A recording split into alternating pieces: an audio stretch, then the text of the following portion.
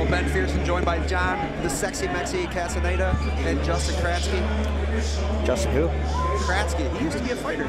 Used to be. Yeah. So we're welcoming the tallest fight on the card. We're a little bit scared of this fight in this building.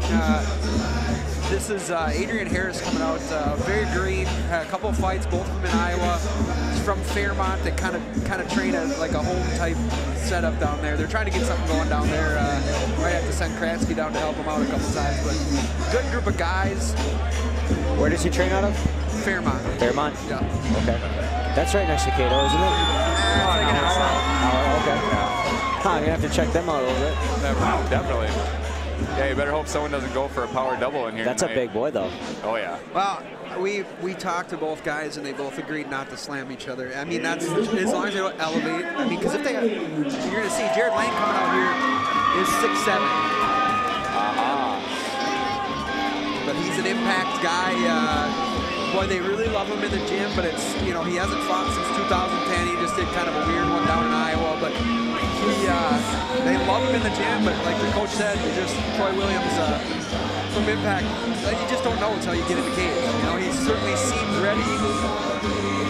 Yeah, nobody ever quite realizes just what it's like when you step in there for the first time until you actually do it. Right, and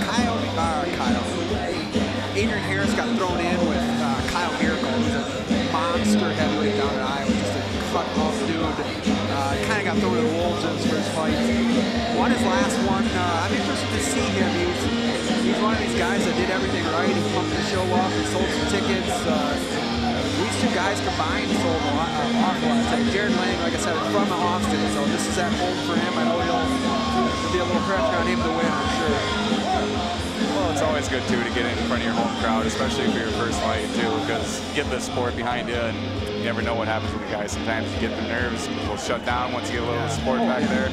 Well, like I said, you can never, I always say, don't listen to teammates when you're trying to predict the fight, you know, because that's not who is in the cage all the time, you know. Exactly. I learned that when I was out. We'll let Greg do his thing here quick.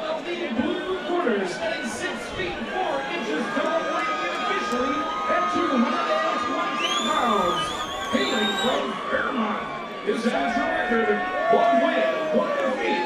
Ladies and gentlemen, Adrian the Hitman!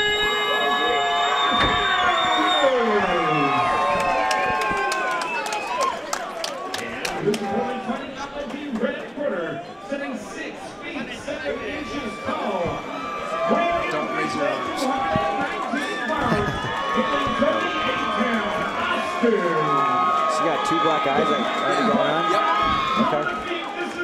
It's got a hard training camp, I can tell. Oh, yeah, putting in work. And they beat each other up pretty good down at Impact. Oh, yeah, I believe it. So here we go. I'm excited to see this one. These are 2 guys, you know, we love heavyweights in Minnesota. We don't have, the pool isn't real deep, so I'm excited to see these guys scrap. Always good when you get some more talent there. Nice kick. Good leg kick back there. I am a fan of the kicks. Good takedown by Adrian So Harris. much for that slam. He didn't really elevate. I mean, well, that wasn't even close, so I'm not too worried now. Adrian doing a good job staying heavy. Very nice there. Looks like he's working for that far arm, trying to isolate it for Americana lock. Wow, he might. Oh, I think he's got it. Wow. That arm through. Neither of these guys wrestle. I think everything Adrian has learned about his wrestling, he learned from camera cards, so. Definitely.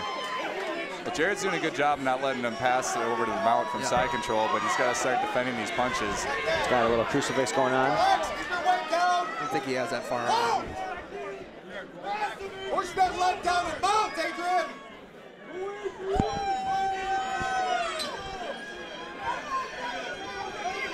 Jared, just if you can go ahead and start shrimping his hips in, he can start getting back to guard, start working his game a little bit more here. And he's listening to you. Adrian is doing a good job, though, staying heavier in side control. I don't think he has anything knocked out. Oh, and he does pass. He does get the mount here. He raises up. Big shots from full mount from Adrian.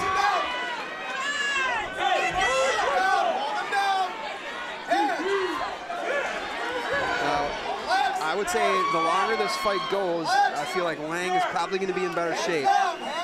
We'll see if he can survive this first round here. If he can weather the storm, you never know. He's in trouble right now. He's got that arm trapped. The head and arm triangle. Yeah. He's got to lower those hips. See if he knows to do it. There he is.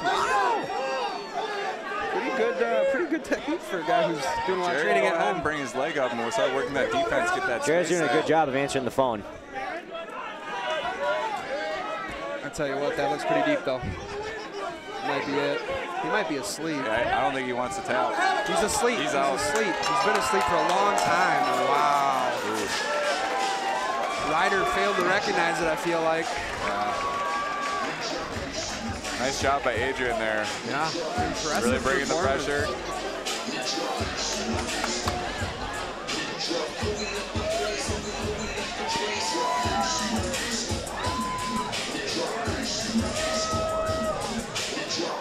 Like I said, Jared's still coming to there in the cage right now. Just getting up right now. I tell you what, like I said, for a guy who's pretty much trained, you know, they're kind of training on their own, he did that perfectly. He did. I was waiting for him to just sit there and never lower his hips. You know, you see a lot of amateurs do that. True, but you think at this point now in the way the game has evolved, a lot of people, there is a lot of knowledge out there that can be found even just going on YouTube videos. You can start learning techniques the proper way, and you get some of those basics now, and you can really start bringing your game up as long as you're practicing it right and doing it the right way in practice. Ladies and gentlemen, 2 minutes and 14 seconds in the round number 1. Your winner by triangle choke, Adrian.